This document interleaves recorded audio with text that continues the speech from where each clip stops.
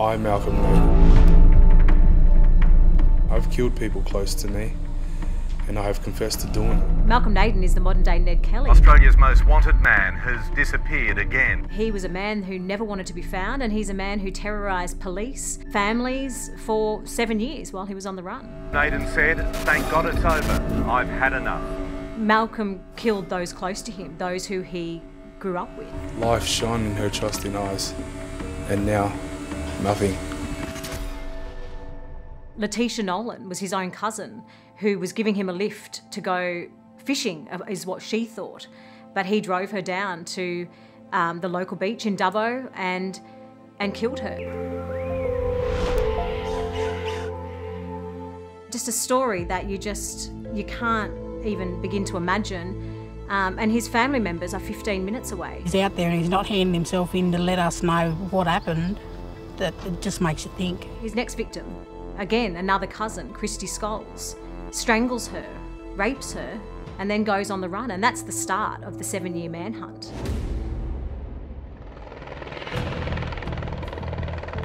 That manhunt went for 7 years, and it had peaks and troughs. There was a time where, you know, you'd come into work every day and you'd be watching every police media release that would come onto your phone, or a tip would come over, you know, at the chief of staff desk, and you'd think, oh my God, here it goes again. So to have some near misses, that was really hard to deal with. It got the hopes up of everyone involved, only to have them dashed, and there were times there where we thought, well, starting back at square one. You know he's hiding out in huts in the local area. I remember lying in bed in someone's house that we'd commandeered for the night and thinking to myself, is he around here? Because you were part of the manhunt. That was the thing with covering Naden, is that you became almost part of the story because you were right there with police while they were hunting for him.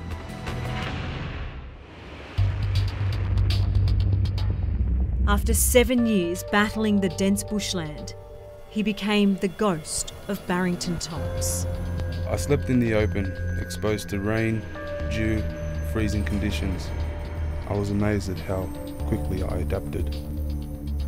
He was always around people because he'd pick out of picnic bins and things like that, you know, and living off the land, I guess, as well. That's basically how he was surviving. The reality is that the terrain, the weather out there, without any creature comforts of the modern world, is going to take its toll, and it clearly was. Tonight, the capture of Australia's most wanted. So ended the longest manhunt in Australian history, with the dramatic arrest of the accused killer. One morning at about 3 o'clock in the morning, I got a phone call from a detective saying, we've got him. And I just remember, and I even get goosebumps now thinking about that, I remember thinking, what, he's in custody? And they said, he's in custody, get up here.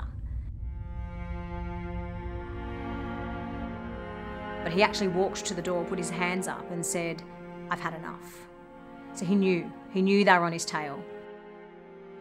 Didn't put up a fight, didn't try and run. He knew he'd been caught. His time was up. The first words out of his mouth were that he's Malcolm Naden.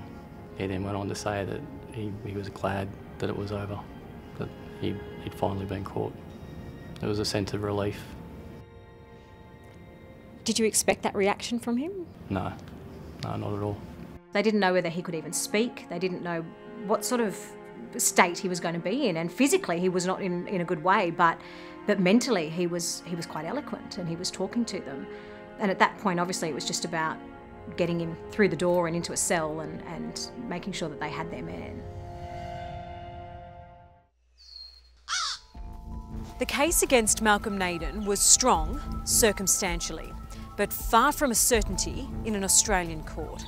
When they left one of their many prison visits, they were under immense pressure. They needed anything they could get from him. And what they did get astonished everyone. I always knew that that 25-page confession existed. Obviously, I'd been working with the detectives for years, so I knew that eventually the way they got Naden to speak was to write it down. It was chilling. It was like a novel. One day they just left him with a wad of paper and a pen and said, well, if you don't want to speak, Malcolm, put it onto paper. And they went back to his cell, maximum security cell, and he handed them that wad. and they couldn't believe it. The purpose of this information is to hopefully shed some light on the disappearance and murder of Letitia Nolan. It's the confession, 25 pages of it. Honest, neatly written, detailed, brutal. You never really get into the mind of a murderer much, you know, and that's what insight that confession gave. Why he was doing things, how he felt in the moment, and I think that's what made it so compelling. It just, it gave a really deep insight into a really depraved mind. You may think killing is killing, but it's not. I'm sure it affects people differently, both the killer and the killed. The whole process plays out legally. He goes to court and he's very forthright with detectives from the beginning. I want a life sentence. I want you to put me away for life. He did not want to come out of jail, which is, unheard of. I have no intentions of ever wanting to leave prison. This is my home now.